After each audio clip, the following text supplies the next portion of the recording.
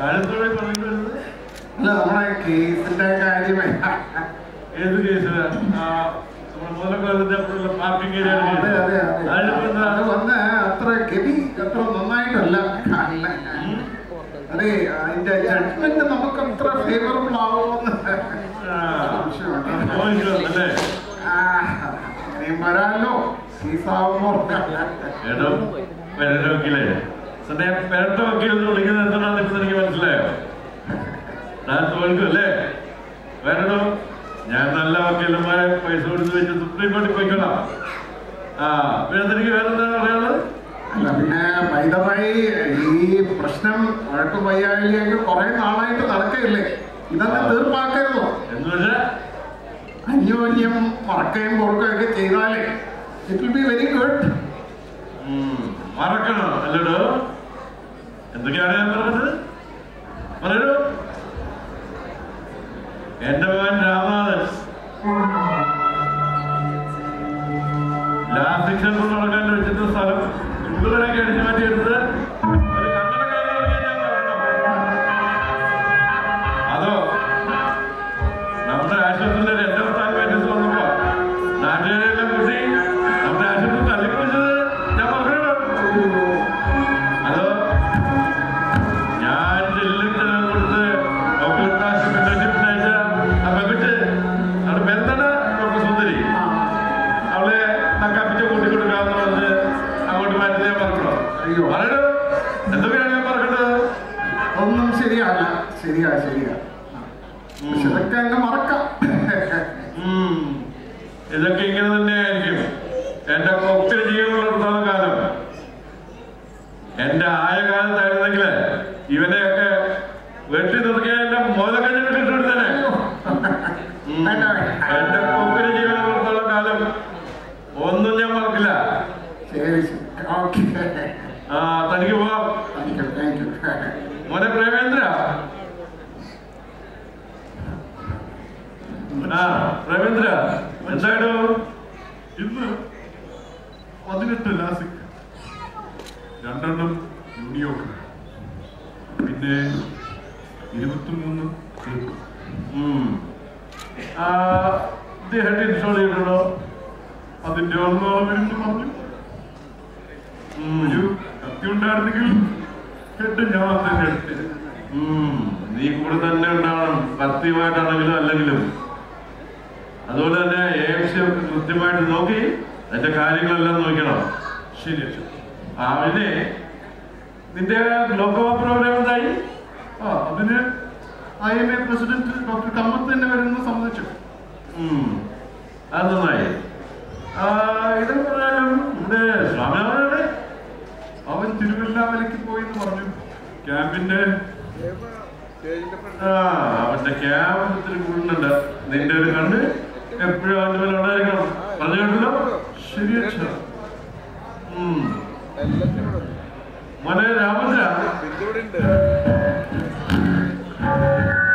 അച്ഛൻ വിളിച്ചു.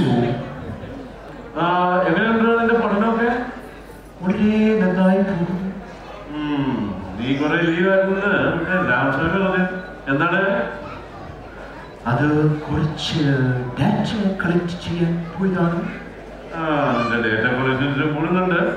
വലുതായി നിന്റെ കൂടെ അല്ലേ അവിടുത്തെ ആനപ്പാറയിലെ പെൺകുട്ടിയെ പഠിക്കുന്നത്? അവിടെ എങ്ങനെയാണ് പഠിക്കാൻ? അയ്യേ, ആ വണ്ടിപ്പെണ്ണ് അവളെ ഞാൻ ശ്രദ്ധിക്കാറില്ല. എന്താ കട്ടിലിടോ?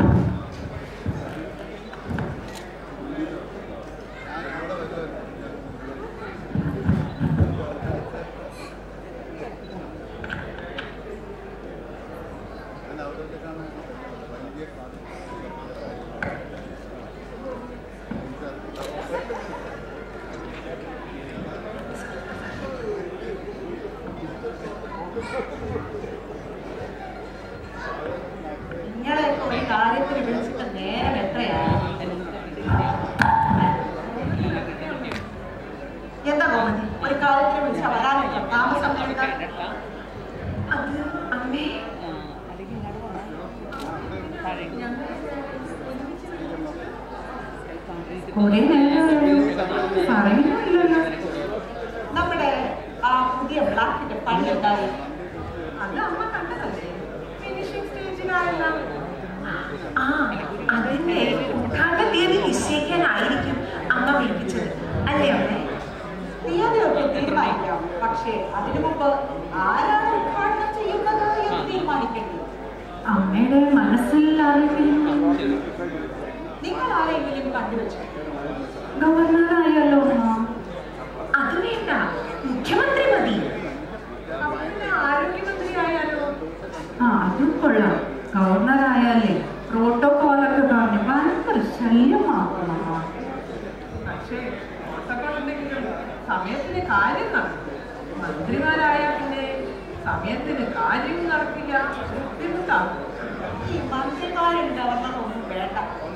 പിന്നെ എന്നാ പിന്നെ IMA പ്രസിഡന്റ് ആയാലോ? അതും കൊള്ളാം. സീനിയർ ആയിട്ടുള്ള ഏതെങ്കിലും ഓക്യുലോപ്ലാസ്റ്റിക് സർജൻ ആയാലും. എന്തായാലും പുതിയ ബ്ലോക്ക് ഓക്യുലോപ്ലാസ്റ്റിക് ഉള്ളതല്ലേ? എന്താ ഒന്നും പറയാത്തത്? ഒരാളുണ്ട്. സീനിയർ ആയിട്ടുള്ള ഒഫ്താൽമോളജിസ്റ്റ് ആണ്. പിന്നെ IMAയുടെ പാസ്റ്റ് പ്രസിഡന്റ് കൂടിയാണ്. അപ്പോ അമ്മ തന്നെയല്ലേ? അങ്ങോട്ട് എന്താ പഠിച്ചു നിൽക്കുന്നത്? പറയും ഒഴിപ്പിക്ക.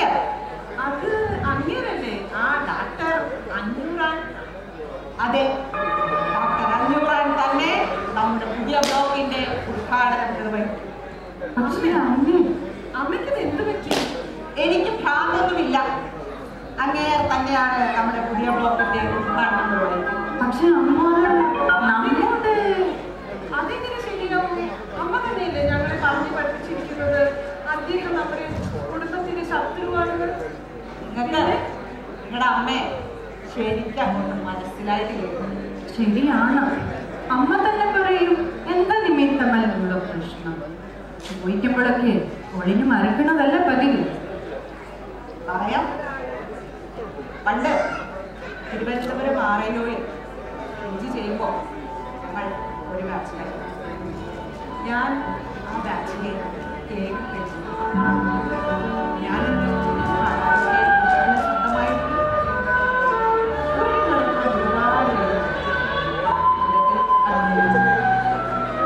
ആദ്യമൊക്കെ ഞാനൊന്നും മൈൻഡും ചെയ്തില്ല. പക്ഷേ അങ്ങേരുടെ പഞ്ചാരവാക്കിൽ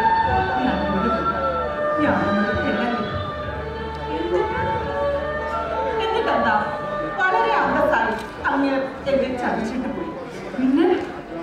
പിന്നെയും പല പല പരാജയങ്ങൾ, ചില വിജയങ്ങൾ. എന്തായാലും ഈ ഉദ്ഘാടനത്തിന് ഞാൻ അയാളെ അവസാനിപ്പിക്കും. അതൊന്നും നിങ്ങൾ ഇപ്പൊ അറിയണ്ട. ഗോമതി, എന്താ അമ്മേ? ഇതൊക്കെ ഈ ഗോമതി, ഭാരതി, മാലതി എന്നൊക്കെ പേരിട്ടിരിക്കുന്നത് വെറുതെ അല്ല. അതിലൊന്നുള്ള തീ വെറും തീയല്ല, തീയാണടി. എന്റെ നെഞ്ചിന്റെ ഉള്ളിലെ തീ. ഇതൊക്കെ തീയൊക്കെ കെടാതെ സൂക്ഷിക്കണമടി. ആ നിന്റെ കോളേജിലല്ല പഠിക്കുന്നത്. എന്താ അവന്റെ പേര്? രാമഭദ്രൻ. ആ രാമഭദ്രൻ. നീ ഒരു കാര്യം ചെയ്യും. പ്രേമം തടിച്ച് അവനെ വശത്താക്കി. ആ കൂട്ടത്തിൽ ഒരാളെ നമ്മുടെ കൂടെ കിട്ടിയാൽ നമ്മൾക്കൊരു കളി കളിക്കാൻ വേണ്ടി. അയ്യോ അമ്മേ, അത് അമ്മേ കൊമ്മേ ഒന്നും പറയണ്ട. നിന്നെ കൊണ്ട് പറ്റുമോ ഇല്ലയോ? അരുതി വലിച്ച് സമ്മതിക്കടി. അയാൾ ഇങ്ങോട്ട് വലിച്ച് മാറ്റും. അതന്നെയാണ് അമ്മയെ ചതിച്ചതിന് പകരം ചോദിക്കും. നിനക്കല്ലേ ചാൻസ്? അമ്മേ, ഞാൻ ശ്രമിക്കാം അമ്മേ. ശ്രമിച്ചാൽ പോരാ, നടക്കണം. കുട്ടപിള്ളേരെ കത്തിടൂ.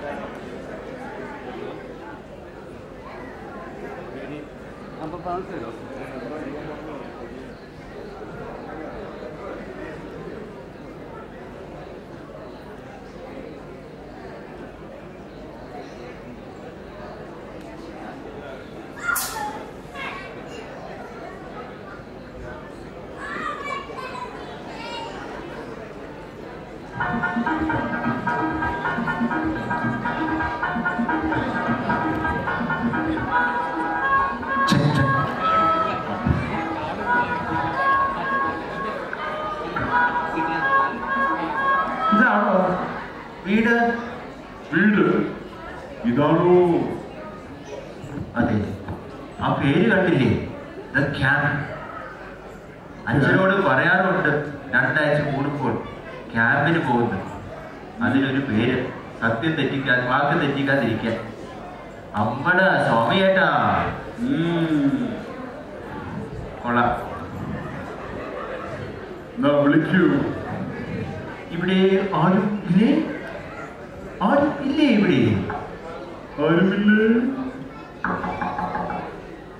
ആരും ഇല്ലേ, കാണുന്നില്ല. ബഹുമനെ നമുക്ക് നോക്കടാ ആരാ വന്നിരിക്കുന്നത്. ആരാ? എന്ത് വേണം? ചേട്ടത്തിയമ്മേ, മകൻ. ചേട്ടത്തിയമ്മയോ? ആരാ? നിങ്ങൾക്ക് ആരാ? ആരാ നിന്റെ ചേട്ടത്തിയമ്മ? നിങ്ങൾ ആരാ? ഞാൻ രാമഭദ്രൻ. രാമഭദ്രനോ? ഞാൻ പ്രേമചന്ദ്രൻ. നിങ്ങൾക്ക് ആരാ? ചേട്ടത്തിയമ്മേ, ചേട്ടൻ എവിടെ? ചേട്ടത്തിയമ്മോ? ആരാണോ തന്റെ ചേട്ടൻ? ചേട്ടത്തിയമ്മയുടെ ഭർത്താവ് സ്വാമിനാഥൻ. സ്വാമിനാഥനോ? എന്റെ ഭർത്താവ് രാമനാഥൻ. അതെ, ഏതോ രാമനാഥൻ. ഏതോ രാമനാഥനല്ല, രാമനാഥൻ. ഈ രാമനാഥൻ ആരാണെന്ന് അറിയാമോ ചേട്ടത്തിയമ്മേ? ഇല്ല. ഡോക്ടർ അഞ്ഞൂറാന്റെ മകൻ സ്വാമിനാഥൻ. അമ്മോ, ഞാൻ എന്താണ് കേൾക്കുന്നത്? വിളിക്കൂ. ചേട്ടത്തിയമ്മ, ചേട്ടനെ വിളിക്കൂ. ചേട്ടൻ എവിടെ ചേട്ടത്തിയമ്മേ? അദ്ദേഹം കക്കൂസിൽ. അവനെ വിളിക്കൂ. ചേട്ടൻ വന്നപ്പോൾ വല്ലതും പറഞ്ഞു? ഇല്ല, ഒന്നും പറഞ്ഞില്ല. ഇതാ പ്രശ്നം, ഒന്നും പറയില്ല. ചേട്ടാ, ആരോ വന്നിരിക്കുന്നു. ചേട്ടാ, ആരോ വന്നിരിക്കുന്നു. ചേട്ടാ, ഒന്ന് നോക്കാമോ?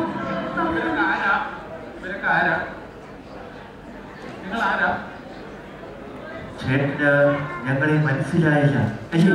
ഇല്ല. മനസ്സിലായില്ല. എന്നാൽ ചേട്ടാ, നമുക്ക് അച്ഛനെ വിളിച്ചുകൊണ്ട് വരാം. അപ്പോൾ അച്ഛനാരാണെന്നും ഞങ്ങൾ ആരാണെന്നും മനസ്സിലായി അല്ലേ? അനിയ, നിനക്ക് എന്താ വേണ്ടത്? എനിക്ക് ഒരു കല്യാണം കഴിക്കണം. അതിനെന്താ കല്യാണം കഴിക്കണം? ആരെ കല്യാണം കഴിക്കണ്ടേ? ഒരു പെണ്ണിനെ. പെണ്ണിനെ അല്ലാതെ ആണിനെ ആരെങ്കിലും കല്യാണം കഴിക്കൂ? കഴിക്കും. പെണ്ണുങ്ങളെല്ലാരും ആണുങ്ങളെ തന്നെയാണ് കല്യാണം കഴിക്കുന്നത്. ആരാണ് അതിന് കല്യാണം കഴിക്കേണ്ടത്? അത് ആനപ്പാറയിൽ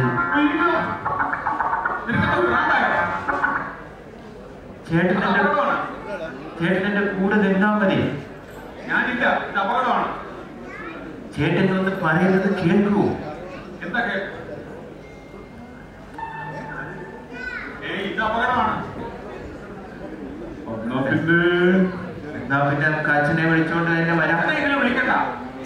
ചേട്ടൻ വേണ്ട, കല്യാണം കഴിക്കണം. ഞാൻ കഴിപ്പിച്ചു തരാം. എന്റെ കാര്യം ഞാൻ ഇവനാണോ? നിനക്ക് കല്യാണം കഴിക്കണം, ഞാൻ കഴിപ്പിച്ചു തരാം. ഓക്കെ, കപ്പലിട്ട്.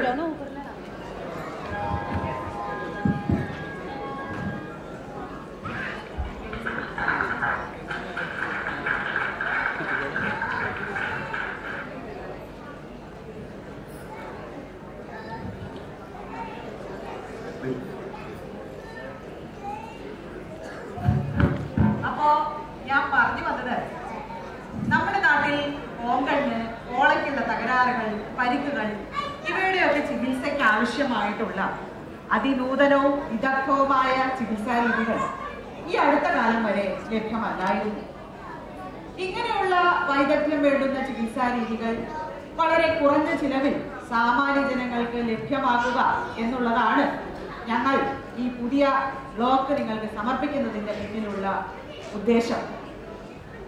അപ്പോ ഈ പുതിയ ബ്ലോക്കിന്റെ ഉദ്ഘാടനം ഇന്നിവിടെ നിർവഹിക്കുന്നത് ഇവിടുത്തെ എന്നല്ല, കേരളത്തിലെ തന്നെ വളരെ സീനിയർ ആയിട്ടുള്ള ഒരു നേത്രരോഗ വിദഗ്ധനായ ഡോക്ടർ അഞ്ഞൂറാനാണ്.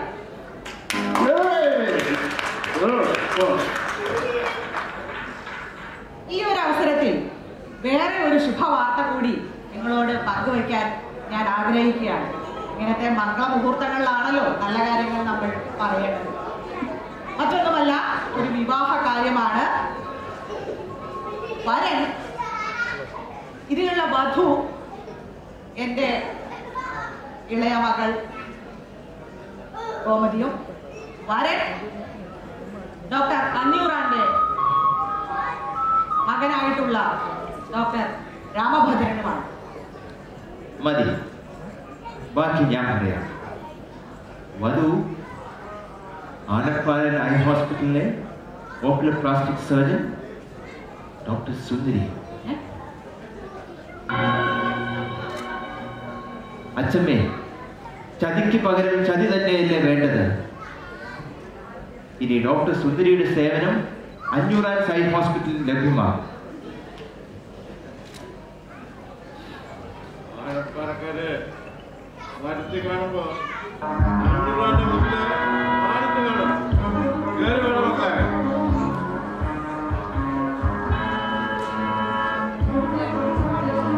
അച്ഛാ, എനിക്കും ഒരു കാര്യം പറയണം.